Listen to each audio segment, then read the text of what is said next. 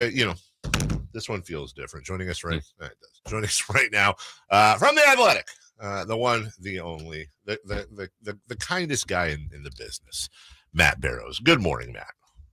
Shut up, Dave. Well done. Well done, Matt. Oh, beautiful Monday. How are you? A lot at stake. Although you could make the argument that this is as much as pressure as there is for the 49ers to win tonight. It's the least pressure-filled of the 4 games they played the last 2 seasons. I would 100% agree with that. Yeah, this is you never, and this is a home game against the Rams, so they not that necessarily has made a difference. The Rams got the best of them last year and went on and did some fun things. Okay, the dumb sports radio question, Matt, is going to be, do you expect Jimmy to do better? Let me make it a real question. If you do expect Jimmy Garoppolo to play better in this game, would you mind expanding as to why you think that will be the case? Well, I mean, the main reason is that he was so bad against Denver that I think he has to be better.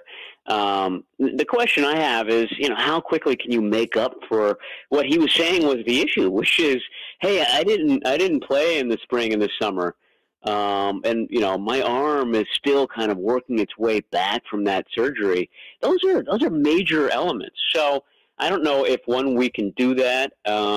I think that the game plan will address that. I mean, you go back to the 2020 season, and we should note that whenever the 49ers have needed a win to kind of get going again, they found the Rams on their schedule, and they usually beat the Rams. And I think it was the first matchup in 2020. They were coming off of a really awful game against the Miami Dolphins. Maybe the worst game in the Shanahan era. And Jimmy Garoppolo had been taken out of that game. He was dealing with high ankle sprains, and he wasn't himself, and he'd gotten the hook in that one. And, everything seemed lost that season. And they came up with a really good game plan, which was to get the ball into Debo's hands. This was before he became a wide back, with a lot of quick throws behind the line of scrimmage. And he was 6 for 6 targets, 6 receptions, a touchdown. It really worked against the Rams and sort of was able to get Garoppolo back on track. It was able to keep the Rams on their heels a little bit. It just seemed like a very smart game plan for what they had, what their problems were. And I wonder whether they'll do something similar today, given Garoppolo needs to get back on track, given that offensive line is coming off a bad game and is inexperienced and has to make up for the fact that its best player, Trent Williams, isn't there. So they have to have something. I'm kind of eager/curious to see what they come up with, because there are a lot of issues that they have to address. But this is a team that's done well at addressing those. It's been a very creative team over the years, and particularly so when they play the Rams. Matt Barrows joining us here. Matt, I was thinking about, you talking about game plan, and Kyle generally draws up a pretty good one, but you don't always have to factor in the opposing team or an individual from the opposing team. But Aaron Donald's on the other side, and when you don't have Trent Williams, how do you think they scheme tonight to do their best to neutralize a guy like Aaron Donald? Yeah, it's funny because sometimes they'll have really great games against Aaron Donald, and sometimes Aaron Donald will look like himself and just wreck the games. And, the 49ers are always striving to get combination blocks, get 2 guys on 1 defender, and that sort of opens the door for their running game. And it's tough. When the Rams play this new style, I want to say it's a new style of defense. It's the Vic Fangio style of defense. So if the 49ers are struggling, blame Vic Fangio. But people remember it from the 49ers days. It keeps 5 big bodies along the line of scrimmage. So you've got that as an issue in getting those combination blocks. And then you've got the fact that Aaron Donald just wrecks those things. I mean, you want to double team him. But if there's a high number of defenders on the other side of the line, then it just makes it more difficult. So it's a good scheme, and it's a great scheme to have when one of your defenders is Aaron Donald. Matt Barrows with us. Bobby Wagner seems to have made a difference so far, obviously helping on that run game or defending it at least. Do you see with Trent Williams out, and even if he was in, George Kittle being used as an offensive lineman a lot more tonight? Well, we saw that as soon as Trent Williams left the game in Denver. A lot of people were asking, why isn't George Kittle getting targeted more? Well, he was having to stay behind, at least kind of do some chip blocks. The 49ers were getting killed by those defensive ends in that game. You might be able to argue that, okay, the Rams' defensive ends aren't nearly as good as the Broncos were, and aren't as good as they were last year when Von Miller was there. So I don't know. I mean, I think Jimmy Garoppolo would love to have George Kittle out there as a target. Maybe somehow adapt that quick passing game I was describing from a couple of years ago with Deebo Samuel, and then you do something similar with George Kittle. That could be effective. He hasn't really had a big game in a while. This would be a wonderful time to sort of break him out. But yeah, that's what you sort of have to deal with. Is if your tackles are struggling, then you keep a tight end in to kind of help out on the pass protection.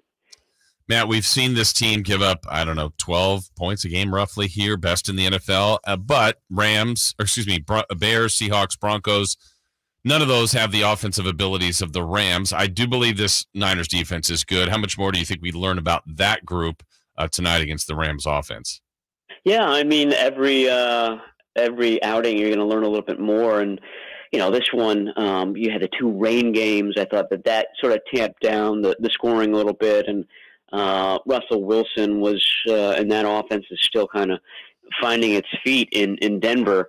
This one, I mean, no Odell Beckham, but they're capable of scoring some points. So this will be the best offense, an offense that kind of knows itself, unlike the Broncos kind of figuring itself out. So it'll be a great test, and I'm always eager to watch Talanoa Hufanga, and I'm sort of curious. This is the last week that Jimmy Ward has to miss with that hamstring injury that he suffered back in training camp. When he's ready to play again, what do you do if you're the 49ers? Because that safety duo has been quite good.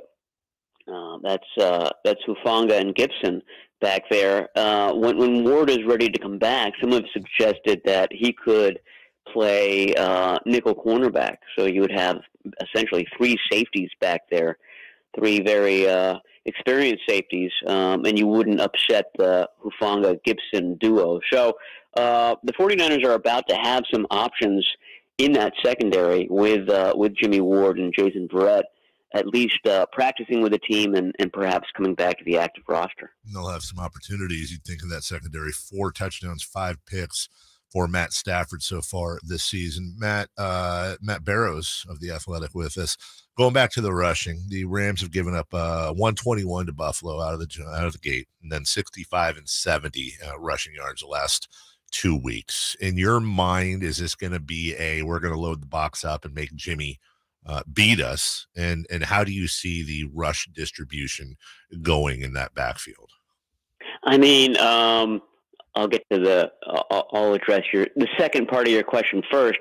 The word out of Denver was that Tevin Coleman, who had just been signed a couple of days ago, before that game, would have played had it not been at altitude. He suffers from a sickle cell trait, and that can be problematic at altitude. So he didn't play in that game, but it sounded that if that game had been played at sea level, he would have been in there because he is very familiar with that offense, having played for it in Atlanta for Shanahan, in San Francisco with the New York Jets, which is essentially the same offense. So I think he's going to be up. I think it's going to be Jeff Wilson and Tevin Coleman.